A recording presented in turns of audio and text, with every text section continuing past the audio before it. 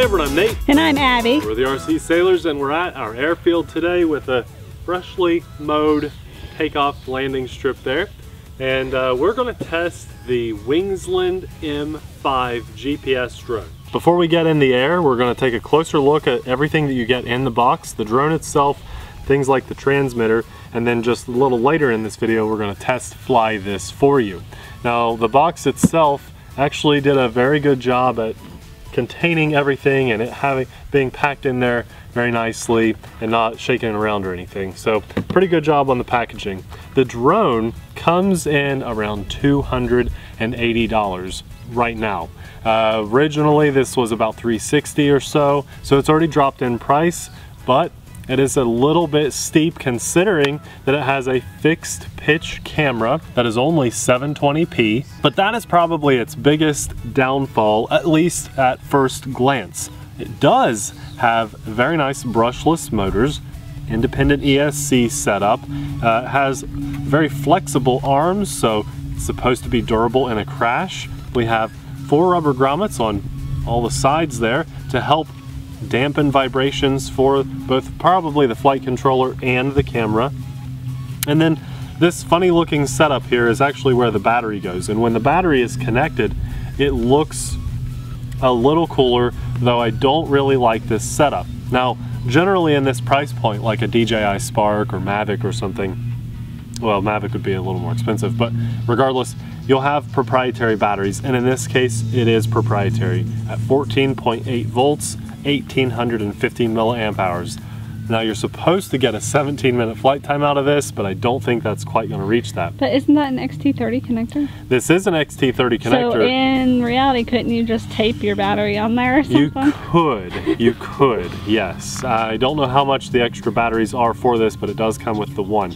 Now you can get this plugged in backwards. It's kind of difficult to do it, but it's possible. So they have this marked for you as well. You have to plug the battery in, and then it clips in place, but on top of that you have this little locking mechanism on the side. Now you're supposed to just push that down and the battery comes off, and it does, but I have no issues at all just pulling the battery off without that lever. I don't think that lever really does much for me, so I would be a little worried that this could come disconnected during the flight, and just really make sure it's locked in. But when it is, it looks a lot cooler with the battery installed. Now there's a few other points here. I think the reason for this to be a bit more expensive, obviously we've got a GPS on board, and we have our, what I like to call, sonar system on the bottom, paired with the optical flow visual positioning. So when we're flying in wind like we have now, we should be able to really stay rock solid. Similar features to a DJI Spark.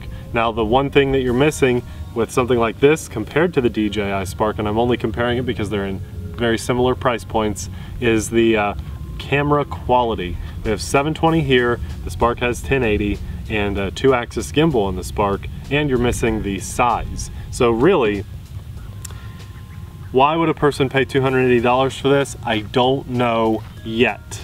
Let's take a look at what else comes in the box. I do like the transmitter. It's very compact. We have folding up antennas here, and you can angle them for whatever way you're flying. And then this is how it turns on. This does hold your phone. There's no on-off switch or button, but when you unfold the handles, you see the lights turn on. So that's interesting. I do like that. It's an original design, at least to me. I've not seen this before. And then you can fit your phone here. Let's test it with Abby's phone. So this is an iPhone 6s Plus with an OtterBox case, one of the biggest phones out there, and it definitely doesn't fit. Without the case it would. So just as a size comparison for you guys. The gimbals feel really good. They definitely did not take any shortcuts on quality of the transmitter. I like how that feels a lot.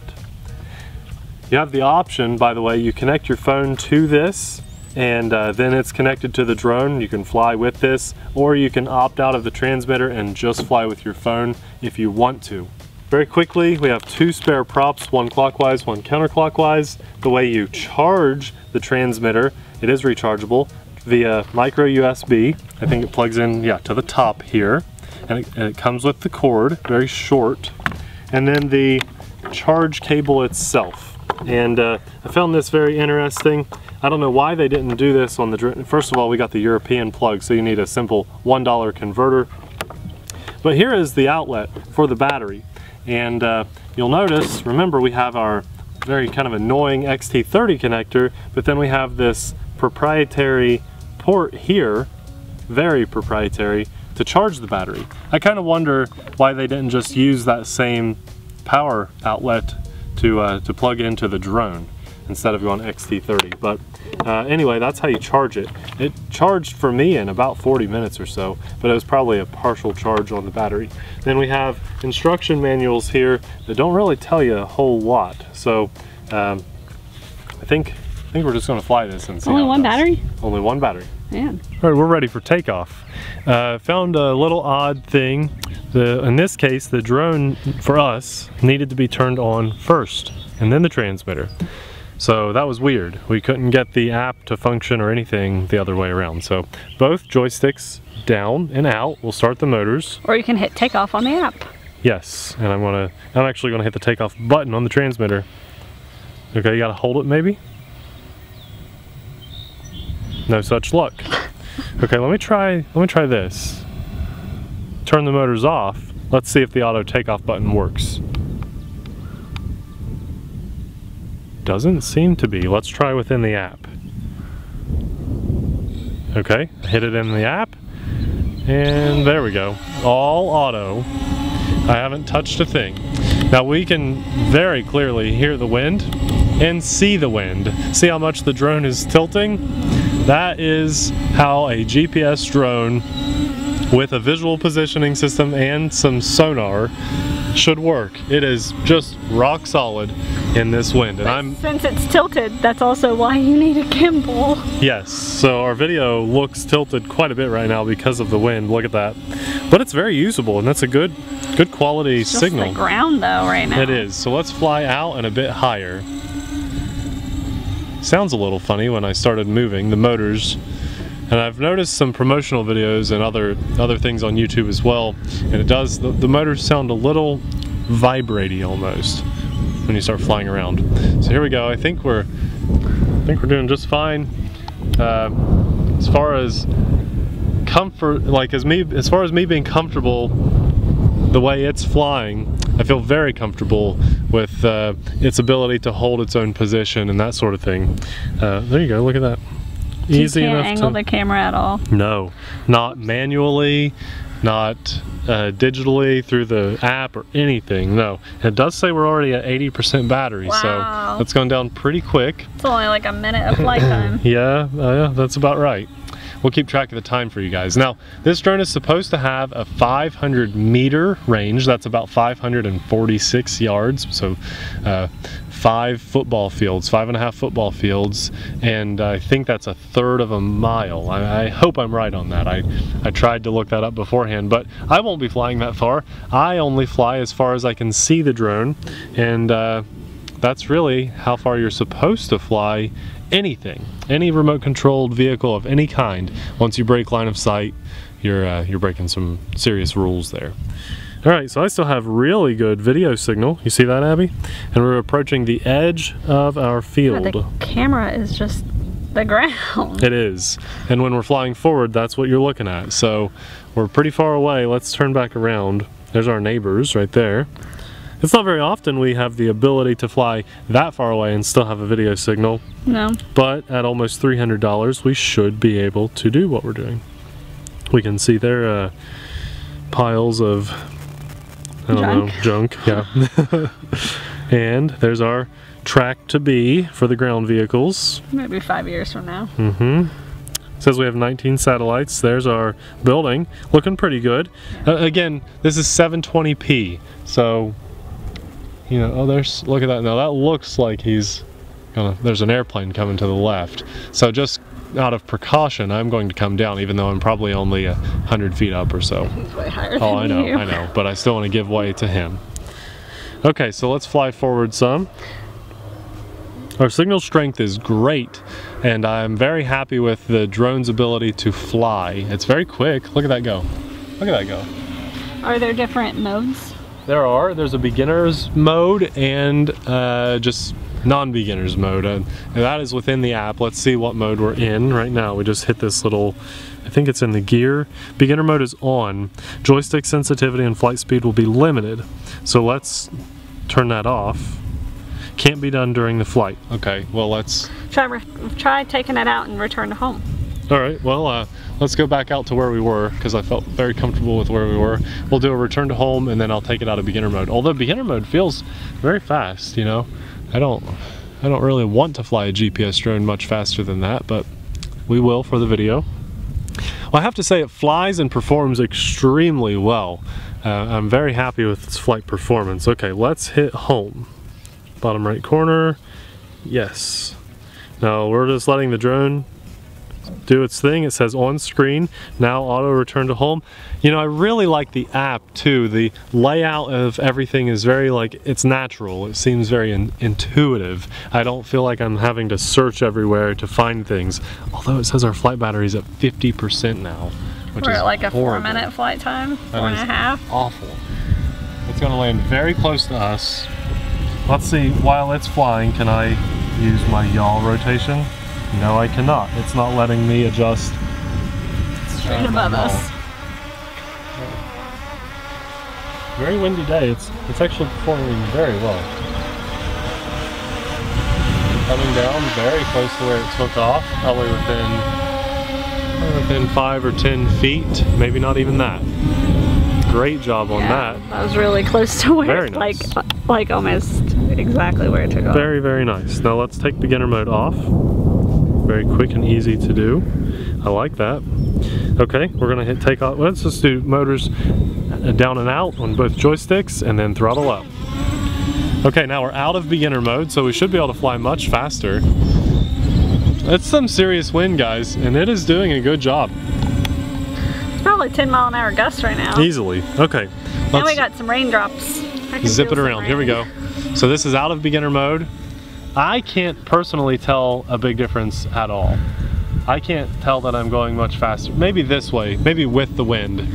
But to me, I really couldn't feel much of a difference. So I don't know. I'd probably keep it in beginner mode for myself just to keep the controls a bit slower. Probably going to extend our flight time. I like when I let off of the forward stick, it stops. Pretty strong stop there. It doesn't keep drifting or anything. Well, before the flight battery is down, do you want to try this? Try any of the features or anything? Sure. Okay. You'll like the controller. Now, when you hit those little arrows on the right, you'll have some flight options, some like circle me type things, and I think headless mode is in there too. But maybe get a feel for see the little POI. Point of interest. Oh.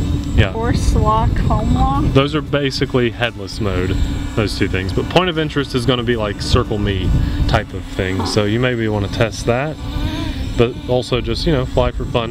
Yeah, it is going to be like a circle. Yes. See if that works. It is very windy. Oops, I lost you. I knew you were going to fly out.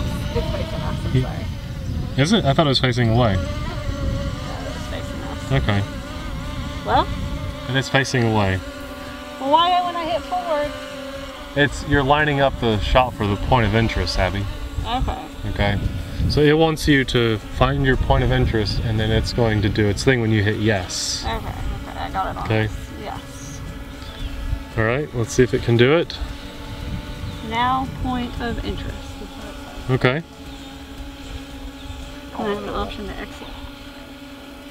Do I need to do something? Maybe you have to give it direction, left or right. Try that. Whoa. There it goes. Yeah, there you go. So you didn't really find the correct point of interest, but it's doing it. Yeah. Sorry, I had to look away at Abby's phone there to see what was going on. I lost it. So I did have to give it some direction. Maybe just stop doing that. Hit the little arrows. There's an exit. Oh, I see. Nice. And just maybe fly. See what you think about just the drone itself. Because you haven't had a chance to do that. Well, I don't like the camera on it. No, I don't either. The signal is really good. Yeah. Like, surprisingly good. No interference or cutoff or static or lag or anything.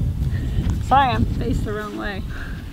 Nathan's not as good as a cameraman. He's chasing me as I chase him. Well, I suppose you use the camera a little more and I use the general fly a little more. It looks good in the air. The flight battery level is low. Please landing the aircraft as soon as possible. Okay, that was fast. So I'll just do return to home again. I'm gonna stop filming. Okay. Is that okay? Yeah. Okay, and it should save to the micro SD card we put in there. Home. Yes.